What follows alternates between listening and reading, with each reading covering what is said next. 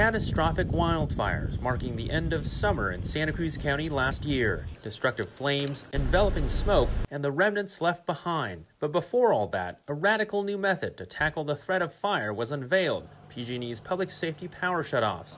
PSPS events first started back in 2019. At best, they were chaotic. This power grid is so outdated.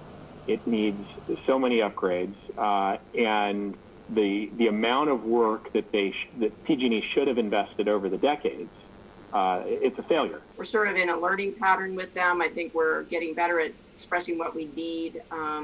And I'd like to see the company do more around helping local businesses and residents who lose either food or whatever it is during those shutdowns, to make sure that there's some kind of reimbursable program. Housing remains a regional issue in all 4 cities, and the state is now threatening to crack down on municipalities who aren't meeting housing quotas. The pressure is felt most acutely in Capitola and Watsonville, where mayors say there's really nowhere else to build. Watsonville Mayor Jimmy Dutra says his town is so dense, the only place to build is upwards. 2 housing projects in the works will be 3 to 5 stories tall.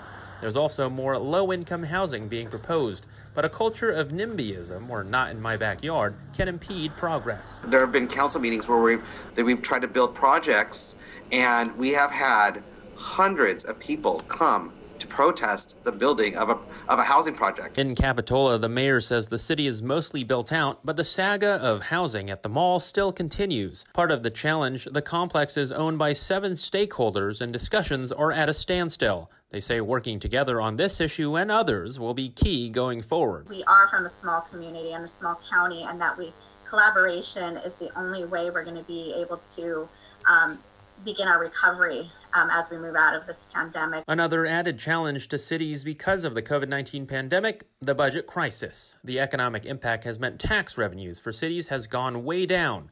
Governments have had to make cuts to staffing and programs.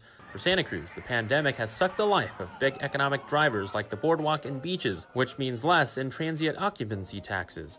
They're now looking at structural budget cuts for the upcoming year. It's going to be a little bit of a long haul to get up out of this and back into positive, or at least revenues that are sustainable and can take care of some of our PERS obligations and other things. So it's going to be a long recovery. Cities in California now anticipate a combined total of nearly $7 billion in general revenue shortfalls in the next 2 fiscal years, and that number could keep going up.